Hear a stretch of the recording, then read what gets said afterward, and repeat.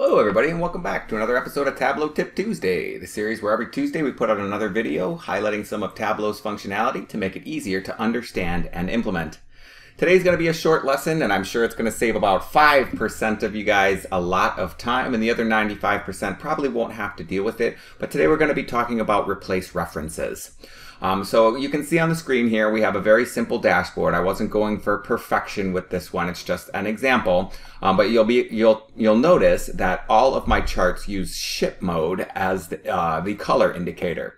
So let's say, for example, that we go back to our source tables and we change the name of ship mode to ship method. Well, we'll find that that's going to break all of our visualizations. So here's the underlying data source, and I will name this now ship method. And as soon as we save this and give it a second, and then we go back to Tableau and we refresh our data source, we're going to find that it breaks all of our visualization because it's no longer recognized as ship mode.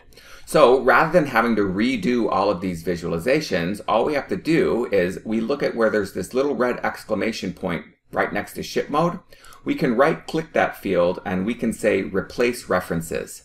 Now what we want to do is we want to replace all all references to ship mode, replace with a reference to ship method, and just press OK. So now it's going to look through all of your sheets and it's going to find every instance of ship mode and it's going to replace it with the new quote-unquote field called ship method. Now this can be really handy if you have similar data sources that use different fields. Perhaps one data source calls your geographic field region and the other one calls it market.